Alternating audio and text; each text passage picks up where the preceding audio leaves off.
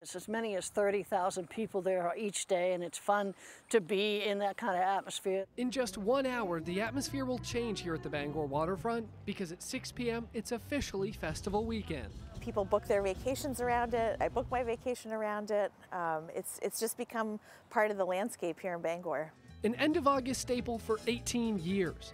Organizers say its success is not just because of the great musical acts, but everything you see and some you don't. We have volunteers who step up and do so many different tasks for us, and we have tens of thousands of festival goers who join us. There's all of the crafts and all of the wonderful food and all of the food that's not quite so good for you. And when you add the food, crafts, music, and volunteers together, it's a huge amount of energy.